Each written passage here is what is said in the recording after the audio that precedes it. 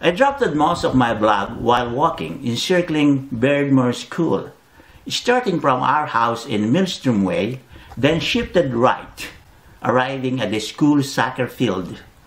I pause here when a throng of geese gather. The tempo of their slim neck bobbing is soft and delightful to see, their quacking not as strong and irritating, unlike the turkey which horrified me as a teen boy. My dread of turkey started when my mom said to take a bowl of mongo soup to her twin sister living 4 houses away. I passed the Bogues home, our neighbor. That enormous bird with dreadful beak lingered in there. The animal went berserk. It stabbed me with its snout. I fell, and the burning soup swarmed my rib cage, scraped my skin. Whenever we have turkey at Christmas, I recall that incident. While I'm engaged with the geese, I don't know why turkey enters the picture. Now the geese block the roadway.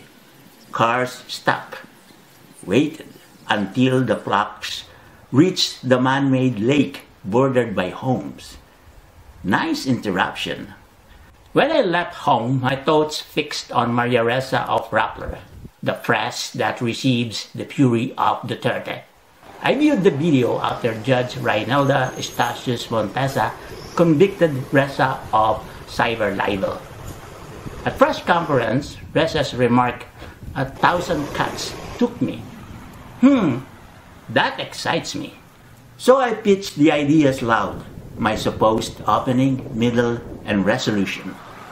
An aged woman strolling with her dog heard me shouting an expletive as we paced. She stopped. "What did you say?" "Oh, sorry, Mom. I'm just talking out loud ideas to write about." "Why are you glaring at me when you cursed? Next time, list your thoughts at your desk, not on the street." "Okay, Mom." "Stupid Duterte! I shouldn't have cussed him in front of this woman with a dog."